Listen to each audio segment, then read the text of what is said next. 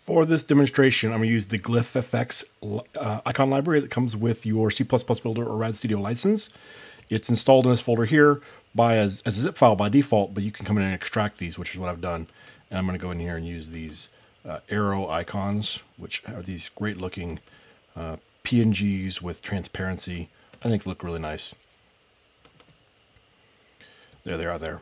Now, real quick, I'll explain to you why you would want to use multi-resolution bitmaps. I get this question a lot because in FireMonkey we give you multi-resolution bitmaps where you're able to specify different resolutions of the same image. Now if you don't specify different resolutions of the same image, then it will just pick the one that's closest or the one that you have and then scale it up or down. Now scaling graphics up generally looks terrible if it gets scaled up very much, but you'd think scaling graphics down would be fine. But I'll point out why this is different. If you take a look at this one here, this clipboard, this paper, it has a whole bunch of lines on it here, which looks really nice at 256. But if we go down and look at the 16-byte one, clipboard, paste, and I'm going to zoom in on this guy. It only has a few lines here. Each line is a pixel, because this is, if you think about it, this is 16 pixels. Each of those lines is 1 pixel. Now, this has less total lines on the page, and those lines make up a larger percentage. If we took that 256 one and scaled it down, it would just be blurry. It wouldn't have any indication of lines. It would just be kind of the sky blue or mostly white looking graphic. So that's why you want to provide the lower resolution ones that have a better indication of less detail. Another example is, let's say you have text.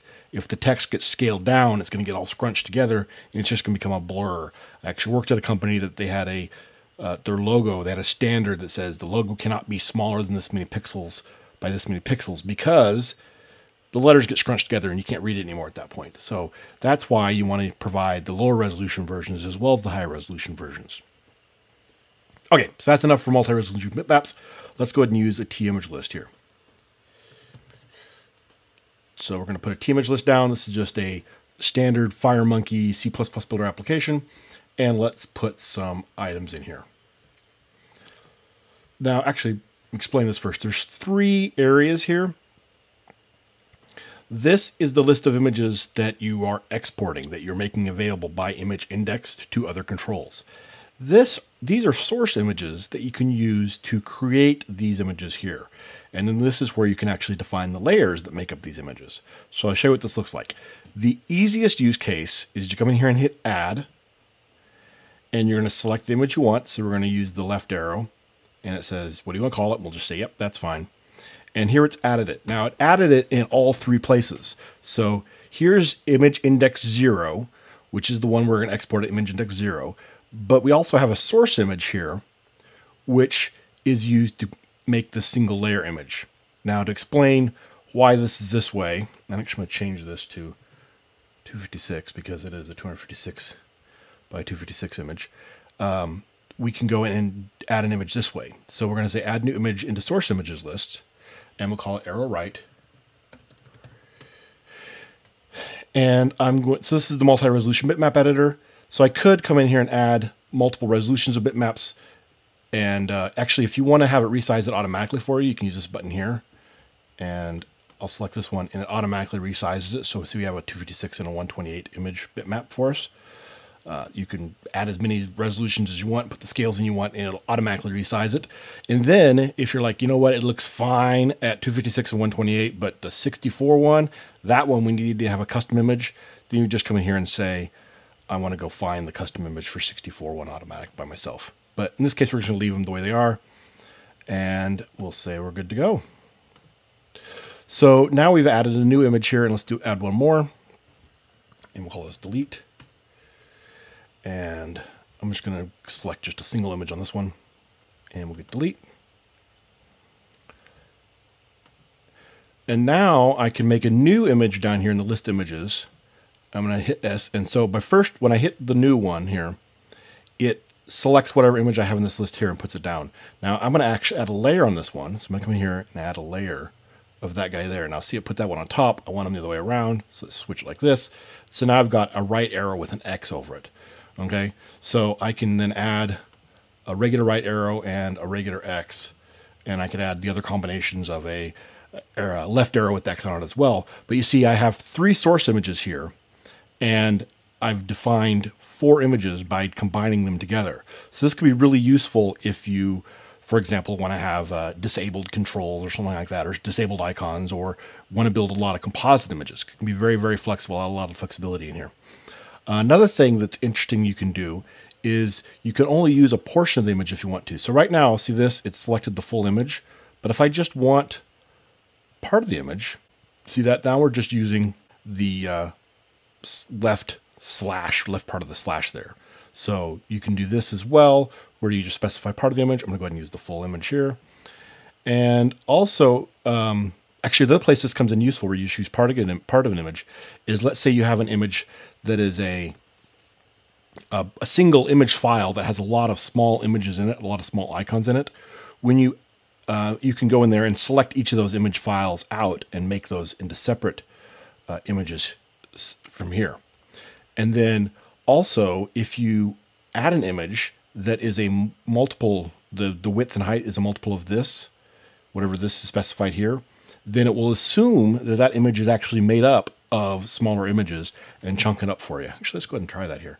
Let's do 32. So I don't have an image that is that format, but let's go ahead and do that, and I'll hit add. So this guy here will be 64 separate bitmaps. Yes, let's do that. So there we go. Now see, it's split it up into separate bitmaps for me here. Now, that wasn't useful because that image wasn't set up for that. But you can see how it worked. You can see we have one single source image, and it made 64 different images here. Again, it wasn't useful because it wasn't that set up that way. The last thing, though, here is export, is where I'm going to export these images out. So let's change this to 256 and 256. And this is going to export, you'd call it like a contact sheet in photography. And it's going to put all those images together into one image so that you can import it again later. So let's go ahead and here to pictures, and there it is. And see, there are all the images here. And so because it way it flowed those back together, it looks like it's almost putting the paper back together, but it's not, because it's just putting back the individual pieces. Okay, so hopefully that all makes sense for you. Oh, last thing here is this one here removes design time information. So if we come in here and look at this, it has the path on it. So you can remove the design time information here. Yes, remove the design time information. Now if we come back in, the path is gone. So the path's only needed at design time. And if you want to remove that before you ship your product, you can do that if you want to, or you can leave it in there. It's up to you. Okay, so now we've built our image list up. We've put some images in it. So now how do we get the images out of it? Now the easiest way to just display an image out of it is to use the glyph, G-L-Y-F. Now the fact that the library is called glyph effects and this component is called a glyph, a T-glyph, is a coincidence. That doesn't have to be that way. But the glyph has an images and image index property. That's all it does, is displays the image out of there. So there we go. It's displaying that image. If I want to, I can hit the drop-down list and preview those images. So here's that composite image I built. And then I can look and see, here's one of those ones that we chunked up into little bitty pieces. But let's go ahead and show the composite image. If you want to add it to another control, many controls, I'm not going to say most controls, many controls also have that images and image index right here. Images and image index right there. So now our button has an arrow on it. Now, you're probably not going to want to put your image list on your main form. If you do, you can take advantage of the cool feature to hide your non-visual components. That's really cool. Once they're hidden on the non-visual components, you can come over here and select it from the structure manager, where you can see here's your source images, here's your destination images, which is all your images that we created from those source images based on indexes, and you can see the layers in here as well. So here's the right arrow delete, so it's got the 2 layers on it. And that's all accessible from the properties as well. Source, destination, collections. Okay, but you're probably not, like I said, you're probably not going to put it on your form because you want to be able to share this image list across multiple forms, for example. So you're going to use a data module. So let's go here, right click, add new, other, C++ data module, not a Delphi data module. There it is, data module. Okay, so I'm going here and copy this guy or cut this guy off of here. And of course, it removed all those images. Now I'll paste it on here. And come back here, and we're going to say use unit, use the data module, and then come in here and we're going to specify the image list again. And it kept track of the image index, but we need to specify image list again. All right, and now let's say we wanted to get an image out in code. So let's do that here. I'm going to put it on a TImage, and we're going to extract the TImage on code. Let's put it on the button click event handler here. So we're going to say image 1, and we're going to assign the bitmap,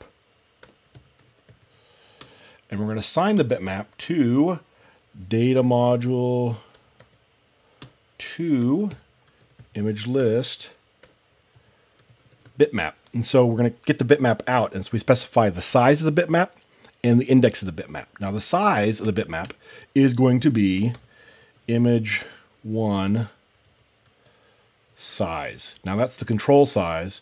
We need the size float record, which is right there. So that's going to give us the size. What that does, it gives you, that way it knows which image to select out of the multi-resolution bitmap. It's going to select the one that's closest to that size, and then it will resize it to that size for us. And the index. So let's go ahead and just pull out, we'll pull out index 1. All right. And that's all there is to it. So we'll go ahead and run this. And when I click the button, it pulled out the image for us automatically. There you go. That's kind of everything you need to know about image lists. Actually, there's probably more you could use it for, more cool features, but probably much what you need to know to get started with the FireMonkey image list today.